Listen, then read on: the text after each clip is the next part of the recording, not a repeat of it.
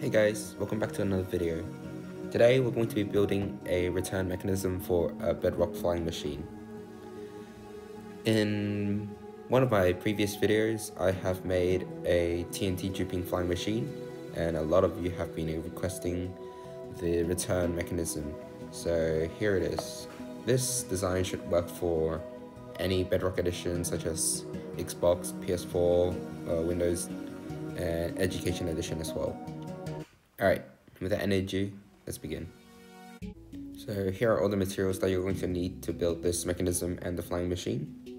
So we already have a flying machine here built. If you don't, you can just copy this design and build it out. And so we're just going to come to this side. So we will have an obsidian right there in front of the slime. And we're just going to activate this machine. So it's going to fly to the other side. Alright, so now it's on the other side, and you should have another obsidian in front of the slime block right there. And so we're going to start by taking out our observers and coming to this side, face it into that observer right there.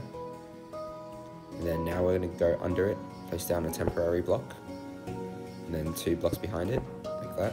So now we can break that temporary block. When I come back this way, 3 blocks, like this.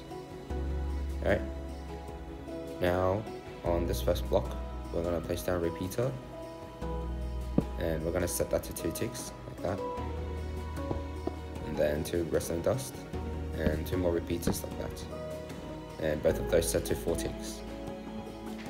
So now we're going to have a trapdoor, and that should activate the machine.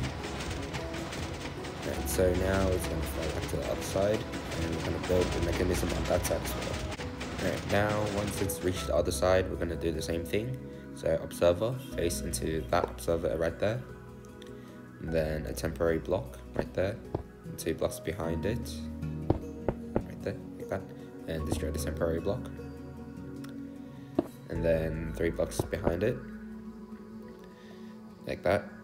Now before we do anything, we're going to first place the temporary block right there, and then we're going to take out our sticky piston and face it downwards like that. Now we break the temporary block. So now, like the other side, we're just going to take out our repeaters, set this one to 2 ticks, then redstone dust, and then 2 more repeaters set to 4 ticks.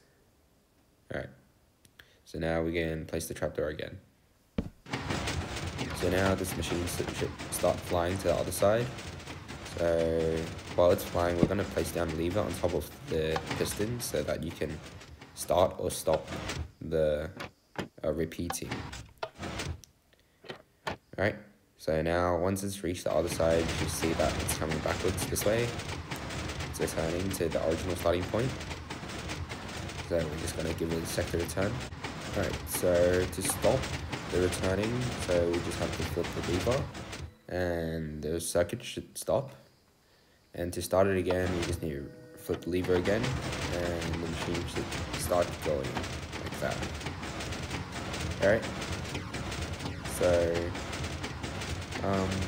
yeah, that's basically the entire video. Some glitches might happen like right now, because bedrock flying machines are really inconsistent. So if something does happen like this, just let it reload for a second, and then just re-flip the lever. So now we're just going to try it again, and there shouldn't be any problems with it. So as long as you follow the machine and keep it loaded, it shouldn't glitch out and fly the opposite direction. And yeah, you see that the return mechanism worked right there. So now we're just gonna wait for it to get back to the front.